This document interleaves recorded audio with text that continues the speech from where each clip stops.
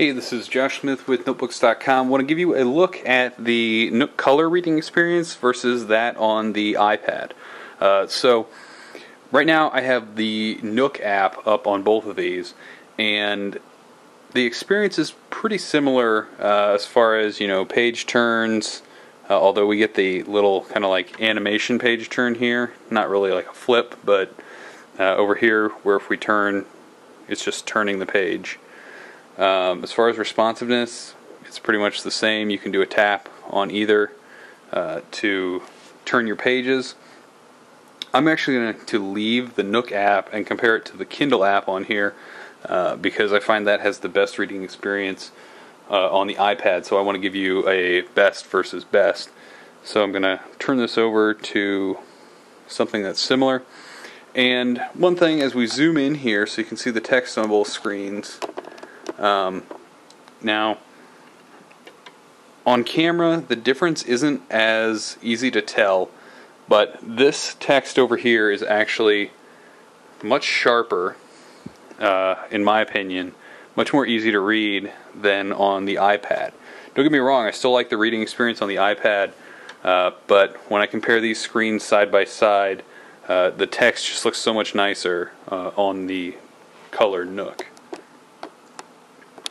Other things to note, when we go to night mode in the Kindle app and in the Nook app even on the iPad, we have black with white or gray text. When we make a similar change over here to night mode, we have this gray, and it's no good. Like, please fix this. But I mean, as far as reading goes, this is a really nice device with a lot of extras. You can even now root it, which is pretty easy, and get access to the Android Marketplace, which gives you apps like Angry Birds and all these other things. If I'm going to be reading for a long time with the device in my hand, I would definitely prefer the Nook Color. It has some heft to it, but it just feels real nice in your hand. You could definitely hold on to it and read for a while. And I like that you can listen to your Pandora music while you read on here, same as you can now do with multitasking on the iPad. So that's kind of our first look. If I had to choose, if I want a device primarily for reading books, I would probably go with the Nook Color.